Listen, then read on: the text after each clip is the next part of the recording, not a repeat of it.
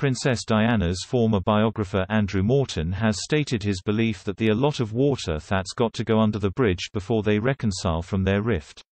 The author of Diana, Her True Story told royal expert The Insider's Mikhaila Friel that Prince Harry and Prince William have not yet put their differences aside, despite showing a united front during the unveiling ceremony of Diana's statue.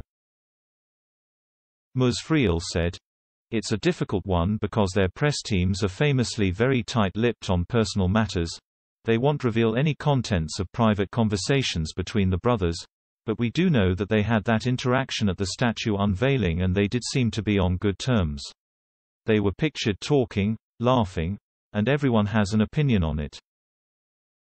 I recently interviewed Andrew Morton, who you may know as Diana's biographer, but his opinion was very strong and he said that he felt that the family had a very long way to go before there was any kind of reconciliation.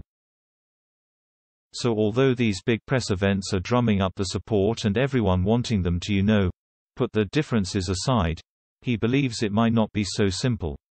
That is just one opinion, but it is worth bearing in mind considering everything that's been going on in the past few months with the Oprah interview and all of these stories that have come out. Speaking to Ms. Friel in April, Mr. Morton said, "There's a general feeling in the media and amongst the public that we'd like to see them reconciled. So everybody, whether it's true or not, is grasping at any kind of straws of reconciliation and building a straw house of hope," Morton, author of Elizabeth and Margaret, told Insider.